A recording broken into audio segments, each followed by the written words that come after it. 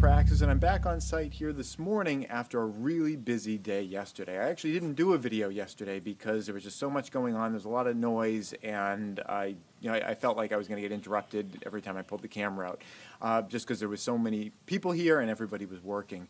Here's a little video clip of what was going on yesterday. We were putting on the roof of the root cellar. So there are a bunch of people here. Concrete truck was coming in, doing all that kind of stuff.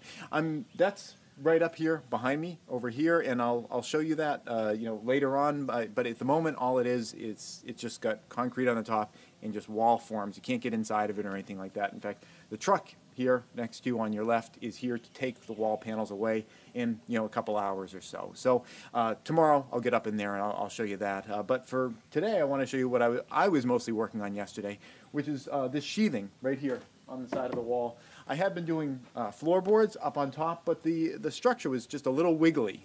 We had the bracing holding kind of these vertical posts vertical, but even with the bracing there was still a little bit of a wiggle in it, and I figured it might be a good idea to kind of get some of these sheathing pieces on there, because structurally a triangle is a very strong form. That's why we do these kind of angled braces to hold it together, and every one of these sheathing pieces, and this is the actual interior wall board, every one of these has multiple nail points all on the side. So you got nail, nail, nail, triangle, nail, nail, nail, triangle, nail, nail, nail, triangle, just triangle, triangle, triangle, triangle, all over the thing. This whole wall is going to get sheathed. The wall on the opposite side, symmetrically, is going to get sheathed. You see there's a lot of open area in the middle. That's where the windows are going to go in, but the whole bottom has all the sheathing. So I figured I might as well put the sheathing on this wall, get it nice and rigid, and it'll just make it, just feel a little bit more comfortable while we're up there.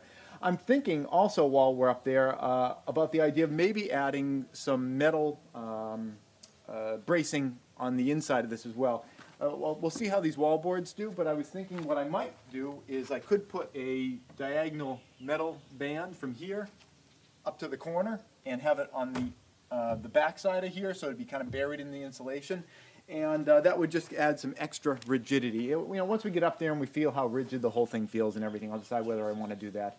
But it might be kind of nice to just get like a steel structural element just here and on the other side, just to add a little bit more rigidity.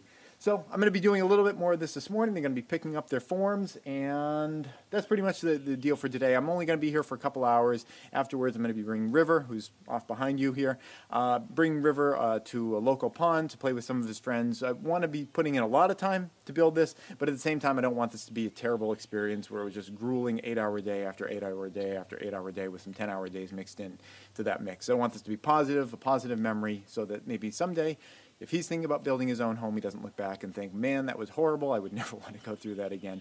Has it been horrible? Has it been okay? Horrible. Horrible? All right, that's it. Thanks for watching.